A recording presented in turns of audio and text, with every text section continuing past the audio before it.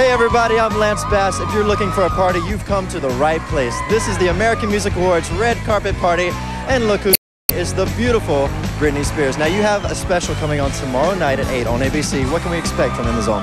It's a lot of the new songs that I've done. There's like 5 new songs, and then I have a lot of like behind the stage scene stuff that I do. It's fun. It's like it's a cool thing, and like it shows me with the dancers and all the craziness that goes on. Well, that's great. Well, you're staying right here. We'll get right back to you. We're gonna head down the red carpet to Monica right now. Here with Britney Spears now. In the Zone is your 4th album. I know you did a lot of writing on this new album. What's gonna be different? I think it's kind of vibey and trancy, and the whole mood. It just kind of it's not so strong structured.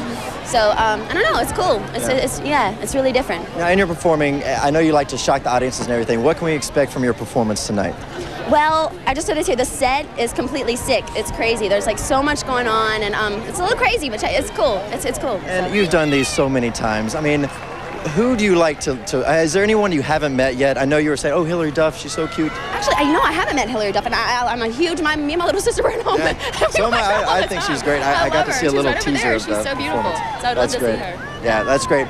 Well, In the Zone, again, airs tomorrow night at 8. We're going to get to see a little preview of your music. Now, it releases next week, In the Zone, right? Yes. What's the exact date to make sure everyone goes to see? The exact date is, it's Tuesday. I don't know the exact date. Tuesday. Go get the new Britney Spears album. All right, it was very good talking to you. All right, have a great performance. And Monica,